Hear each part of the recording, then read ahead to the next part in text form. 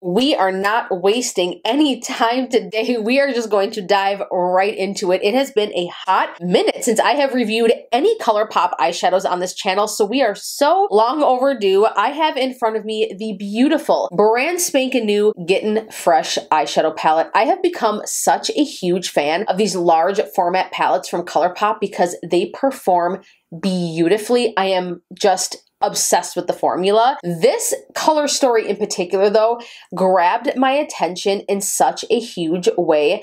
Look at these shades. Oh my goodness. Talk about the most perfect color story ever. If you love greens and neutrals and pinky tones and bronzy shades, girl, this is for you. And all of those shades are right up my alley. Green is one of my all-time favorite colors, along with yellow. I do love my beachy pink shades and my neutral tones, but this is just perfect. If you are someone who wants color in their shadow collection, but you don't want to step too far outside of the box, I feel like this is really going to speak to you. I am living for so many of the shades in this palette that I don't even know what I want to dive into. Let's go ahead and take a closer look at these shades because they are stunning. In the sunlight, they shine. The dimension of the metallics in here, there are even some duochrome shades. These swatched beautifully as well. When I got this in the mail, I just like ripped it open and went to Swatch Town. I was just in love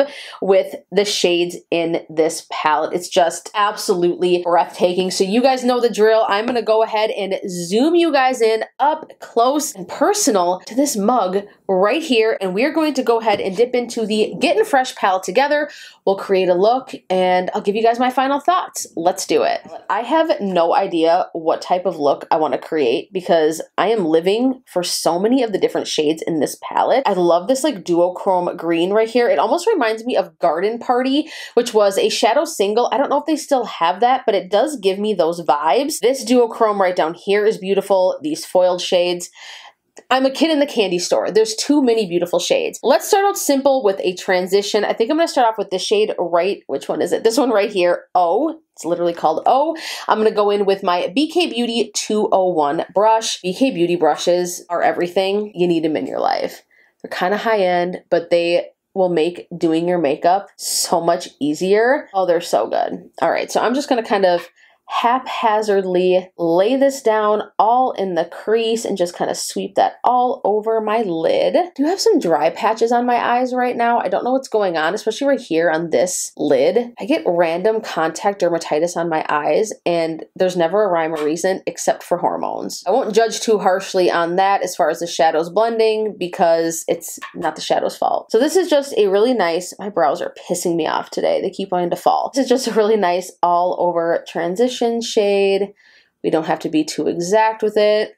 Boom, good, let's move on. I am really drawn to this kind of bright, kind of, is it peachy pink? I don't know, almost like a watermelon pink. It is the shade Gone Bad, and I think I'm just gonna dive right into it. I'm really drawn to that shade, so that's what I wanna use. We've got quite a bit of pigment going on there. I'm gonna hold my hand way down towards the end of my brush because yep, I can tell this is going to be super pigmented and I don't want any harsh lines. It literally makes all the difference when you're doing your shadow where you hold your brush because you're going to get such a softer, more even blend. Look at that.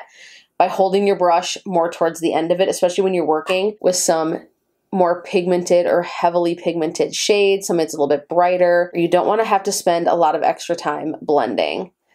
But as you can see in real time, look how easy this is blending out on the eyes.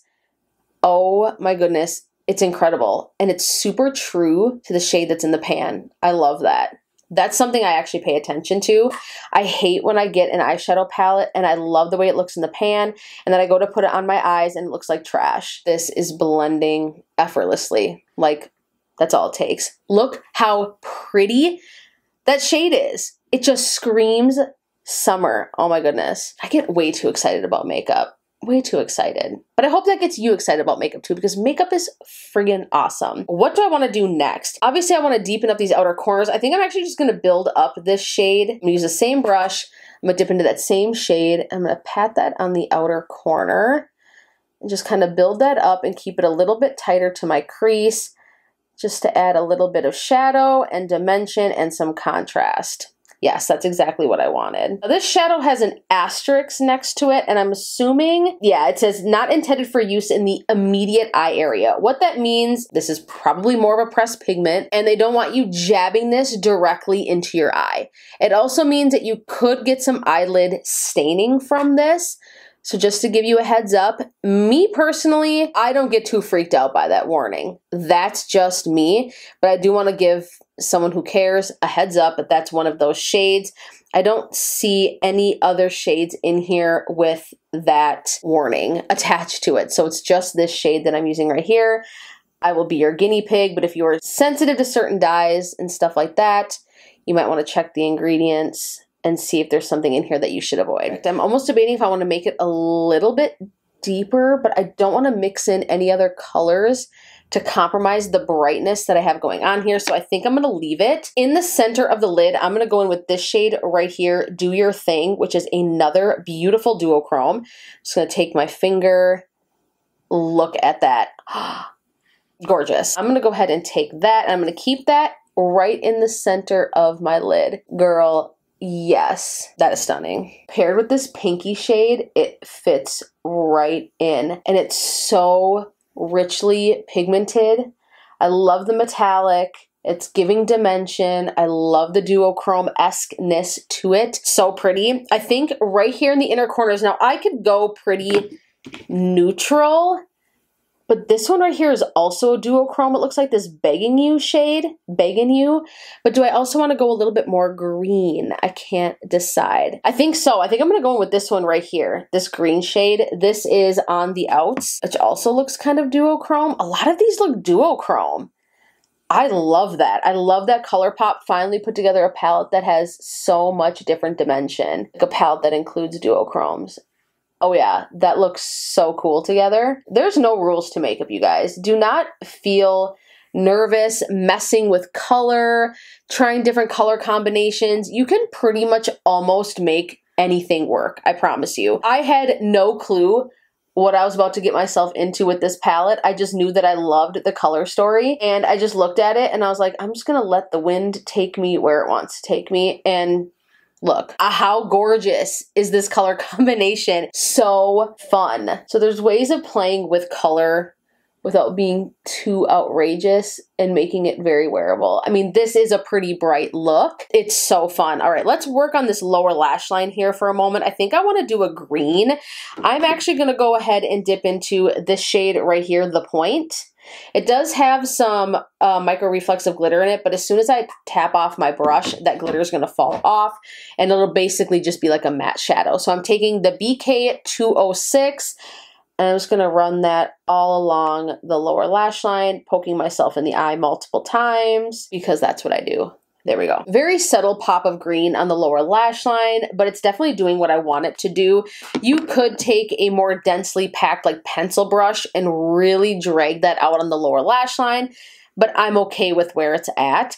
What do I want to put on the inner corner here? I think I'm just going to go ahead and go in with the shade right here, Striking, and put that in the inner corner, because it does also have like a little bit of like a green reflect to it. I don't know what this is. It's just a medium angled brush from Sigma, the E70. Not even something that you would typically use for an inner corner highlight, but whatever. We're going to make it work. I'm just going to pop that right in the center, and I'm kind of going to drag that also right along the tear duct as well. All right, I'm going to go ahead and pop on some liner, some lashes, and then I will be back with the final look. Here's the completed look using the Gettin Fresh eyeshadow palette. It goes without saying, I'm a huge fan. I am so impressed with the way that these shadows blended. The dimension from the duochromes and the metallics, the shade options in here. This color story really is perfection, and it is genius because the pops of color in here are very wearable and usable. Everything goes together. If you are new to color or you want a neutral palette that gives you the option to play with some greens, some duochromes, and to come up with maybe some more non-traditional,